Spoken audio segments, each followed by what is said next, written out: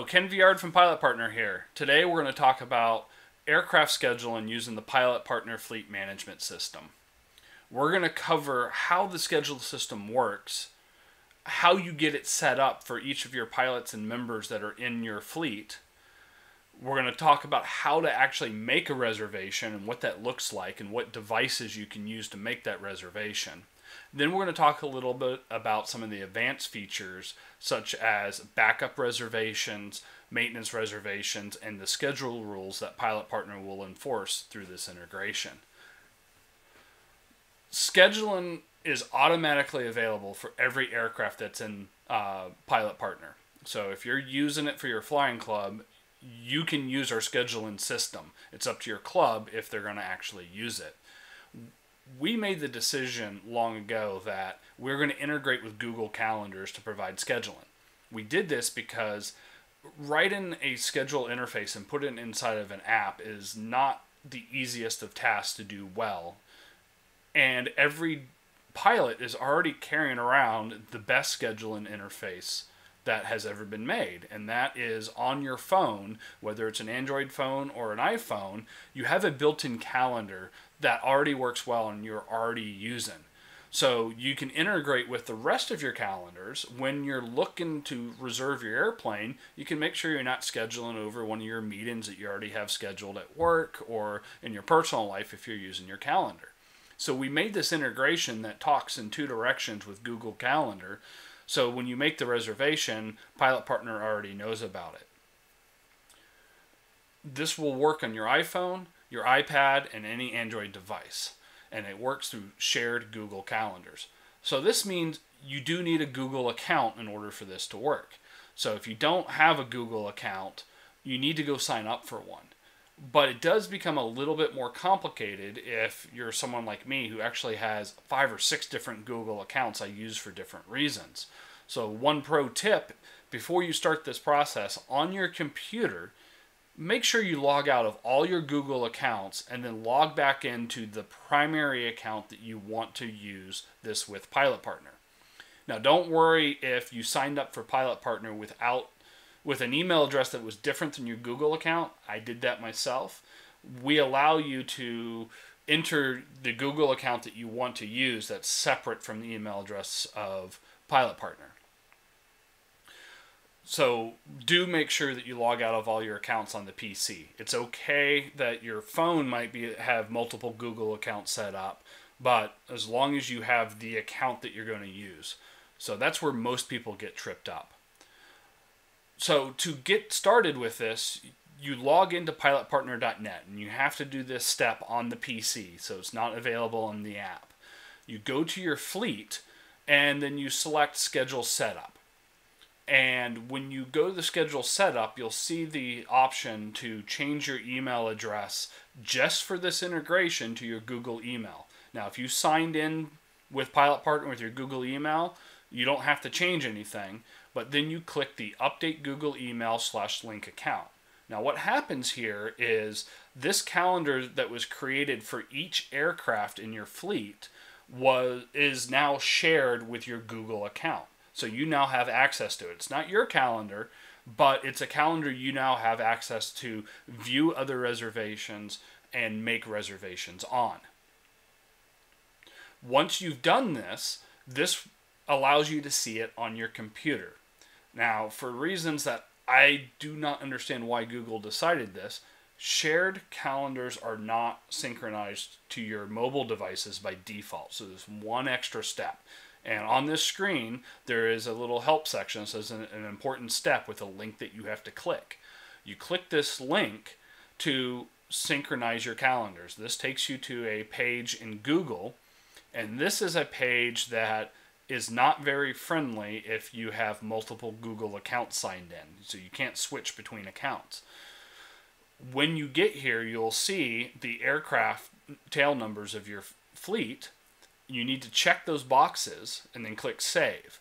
Within a few minutes, as long as you're signed in on your iPhone or Android device to this Google account, those calendars will now show on your main calendar app. So at this point, we are now fully integrated into the scheduling system. All we have to do is make a reservation. To make a reservation, you can use your computer, and you can go to Google Calendars at calendars.google.com, or you can use your iPhone. If you use your iPhone, iPad, any Android device, and you can use the built-in calendar app there, or you can also use the Google app has their own calendar app if you don't want to use your main phone. It's really a personal preference at this place. But any place that you can access the Google Calendar from, you can now make a reservation. And making a reservation is simple. It's just like any other calendar event that you've created for any reason. If you want to fly at 2 p.m., you just highlight 2 p.m. and you want to fly to 6 p.m., just highlight that time block, and then in the event tile, put something that means something to you. Pilot Partner is going to recreate this event in a standard format, but it's going to use that event title as a way to communicate to the club so other people seeing it what's going on. I recommend using your destination or the reason you're flying. You know, if you're doing flight training, just enter flight training. If you're doing just a local flight, enter local flight. Or if you're taking it for a weekend to go to New Orleans, put in weekend trip to New Orleans. Don't overthink it. Just put it there or leave it blank. It's not even required to be filled out. The most important thing that you need to do when you create one of these events to reserve an airplane is select which calendar it belongs to. That means select the tail number of the airplane that you're reserving. And you do that by selecting the calendar option here.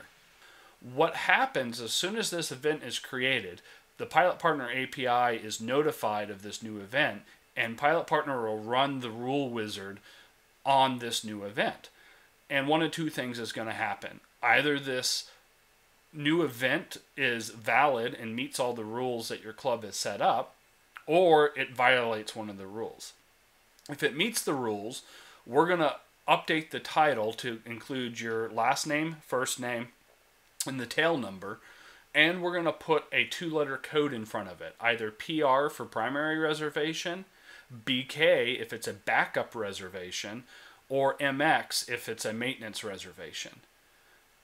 And then you're going to get an email confirmation letting you know that this reservation has been made for you and the status of it. If it violates one of the rules, Pilot Partner is going to automatically delete that event off the calendar. And then you're going to get an email explaining why or what rule was violated so that you understand that you do not have a confirmed reservation for the time that you requested. To cancel a reservation, you cannot delete a reservation off the calendar. And this is another limitation in using Google, because for reasons I just don't understand, Google did not provide enough context of who is actually deleting it in their API call that I could prevent other people from deleting items off the calendar. So if you delete something off the calendar, Pilot Partner is going to recognize that and just put it right back on there. So to cancel a reservation, you simply open the Pilot Partner app and all your confirmed reservations will be listed out. Select the reservation you want to cancel, and then there's a cancel option in the app. Inside the app, you swipe to the left and it exposes the cancel button. You can also cancel your reservation from the fleet dashboard page inside our web app at pilotpartner.net. So you can cancel it in either direction, and it'd be right there at your fingertips. So when you make a reservation, you will get those email confirmations so that you will know exactly what's happening.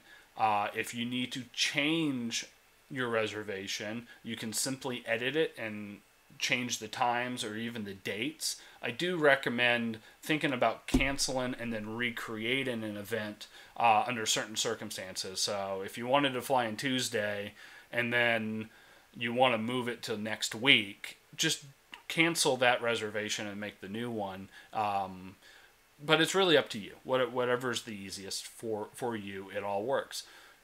it is a natural calendar. So it works just like your calendar does, and you can invite people to as attendees to this calendar event. So if you're in flight training, simply create the reservation and invite your flight instructor. They will probably have their own Google Calendar or their own calendar of some sort. If you have friends and family who want to be aware of when you're going to fly, you can invite them to that calendar. So now, when you are going through your daily life, your flight reservation is going to be on your calendar and visible for you. For me, I like to see the reservation on my Apple Watch.